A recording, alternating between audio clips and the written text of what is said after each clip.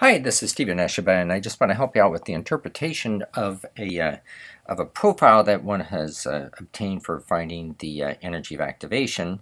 And I'm picking up on a previous video where we generated a profile, and I'm assuming that you've got that, and so you've loaded it back up. From this point, it's pretty straightforward.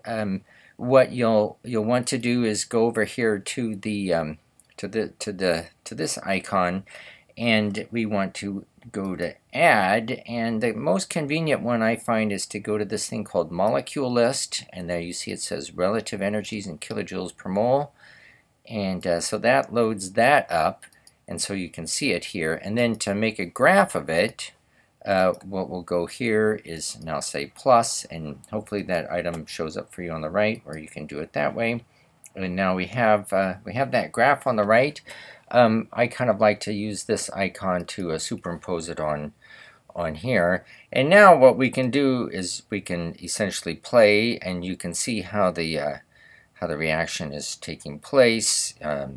Bond forming on the left and breaking on the right, and so on. And the other thing to take notice in this case, for the level, the B3 lip calculation that I did, the energy looks like from here, the starting place, up to here, it looks like we have to go up to about 50 kilojoules per mole. So that would be the energy of activation for this reaction.